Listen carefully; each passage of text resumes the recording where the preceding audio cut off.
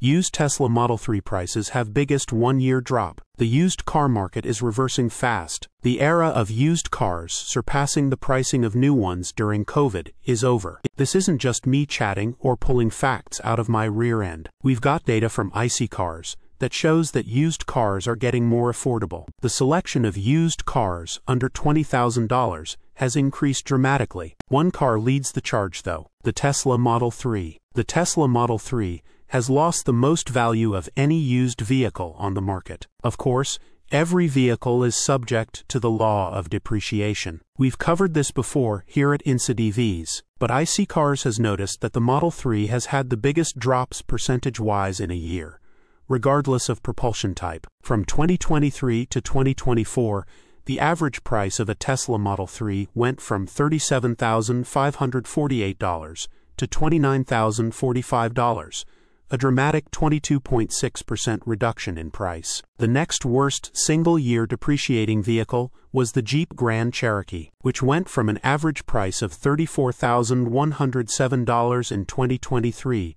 to a price of $30,956 in 2024, or a reduction of 9.2% in average pricing. There are two ways to interpret this. On one hand, this is not great news for current Tesla Model 3 owners, especially those who purchased during peak COVID pricing. Those buyers will likely see severely depressed trade-in or private party sale prices on cars that aren't that old or used. On the other hand, this is a boon for used car bargain hunters. iSeeCars says that the stock of used cars on the market is cheaper and less used than in years past. The average mileage of a used car is down 2.8%, which iSeeCars says suggests that people are paying less money for cars that aren't as well used. We're still up though. The average price of a 1 to 5-year-old car has been up more than 40% since 2019, before COVID rocked the world and caused prices to skyrocket. Limited supply and high demand saw used car prices skyrocket during the pandemic,